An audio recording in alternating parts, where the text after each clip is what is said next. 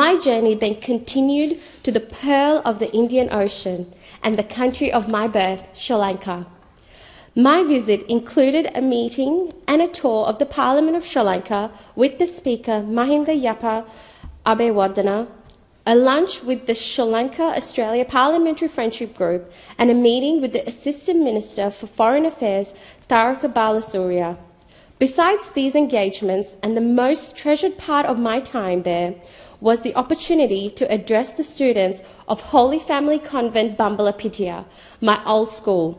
The opportunity to meet and interact with the youth of Sri Lanka who are filled with ambition, drive and an inspiring vision for their future was a heartwarming experience. They are the flag bearers of the nation's development and a testimony to its vibrant potential. Member for Holt. Thank you, Deputy Speaker.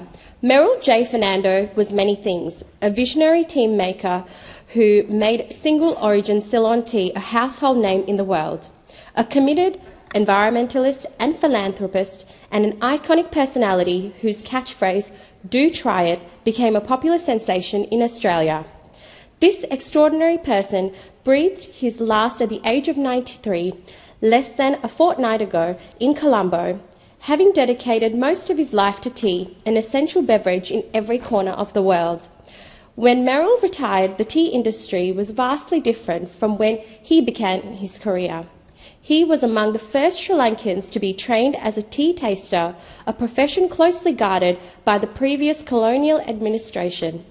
While in London, he noticed the industry was exploitative, with Sri Lankan producers receiving a tiny fraction of the profits, whilst middlemen, mainly the handful of large corporations, benefiting excessively. After 30 years in the business, Dilmah, the first producer-owned tea brand, was founded, and the rest is history. He also ensured minimum of 15% of Dilmah's profits went to charitable and environmental causes. I extend my condolences to his family and to the employees of Dilmah.